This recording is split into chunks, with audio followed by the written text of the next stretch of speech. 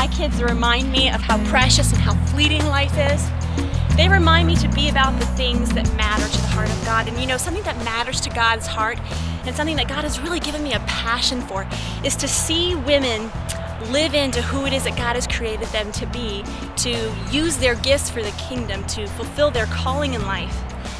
It's interesting because the prayer that I've prayed over my kids almost every single day since the day they were born is that they would love God to the extent of their ability and that they would live into God's calling for their life. And I have found myself praying this exact same prayer for the women of the church, not just my kids.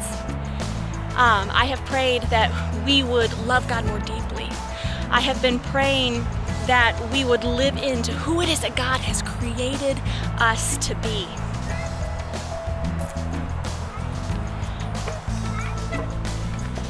I have a dream to be a part of a movement that is ready to take a bold next step to meet real human need in the world. Do you know who our mothers are? I mean, if not our biological mothers, then our spiritual mothers. Women before us have blazed a trail.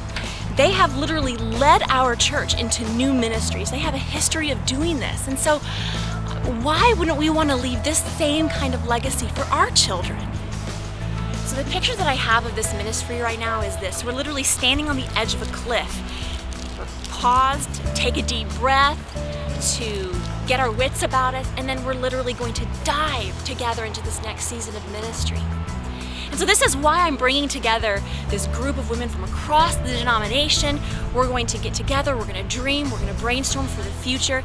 This is why I want you to come at me with your ideas and your insights and your inspirations. And this is why I need you to pray for me, to pray for others, as we just try to get God's heart in all of this. It is a good day to be a part of the Wesleyan Church, and it is a good day to be a part of the Wesleyan Women's Movement.